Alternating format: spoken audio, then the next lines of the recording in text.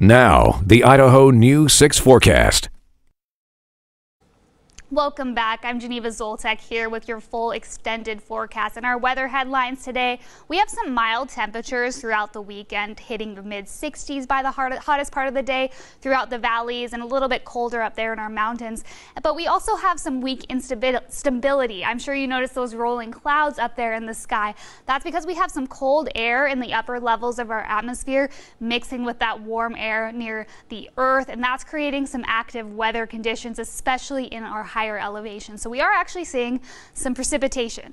Now, high temperatures today, they were pretty good. 66 degrees in Mountain Home. Boise also saw 67 degrees. We had 70 over there in Ontario, but it really looks to be this stretch of I-84, so those temperatures hit the mid-60s. Now, of course, in McCall, a little bit cooler up there, 49 degrees. Now, tomorrow, our temperatures going to warm up a little bit, though not super significantly. 68 degrees tomorrow in Boise, so pushing 70. So that's going to be a nice day tomorrow. 64 in Baker City. And then McCall will gain about 10 degrees, 57 degrees as their high up there tomorrow. So definitely a little bit warmer. And we are seeing a warming trend now for the next in the next 6 days or so. We are seeing those temperatures slowly increase until next Thursday, when we get even there close to 88 degrees. Now, our normal temperatures for this time of year, it's around 71 to 73 degrees. So when we hit that 88 degrees, that is well above normal. But then we will dip down again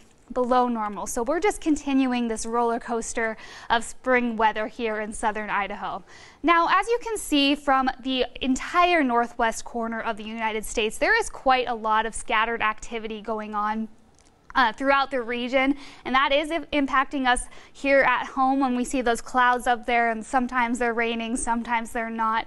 That's because it's just that instability. Now, we are seeing some isolated conditions of showers, even thunderstorms throughout the evening above Mountain Home right now, it looks like, and then some wind, and that's set to continue through tomorrow.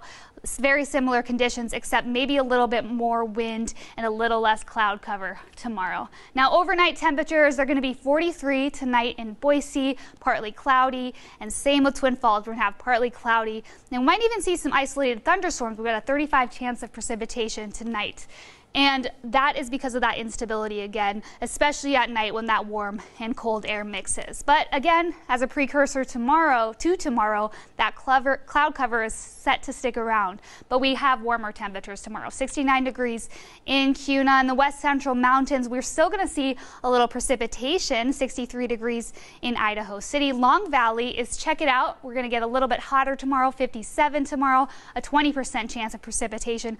51 degrees tomorrow in Stanley, and a 20% chance of precipitation there as well. And if we go down to Magic Valley, we are still going to see that 60-degree temperatures as our high. 66 degrees in Gooding, 64 in Twin Falls, 64 in Shoshone, and then 61 in Burley. Now, as you can see, we will have a little bit of wind as an offshoot of that low pressure and high pressure, creating that instability over southern Idaho, and that's creating those conditions again for those isolated showers, those rolling clouds, and a little bit of precipitation that we've been seeing.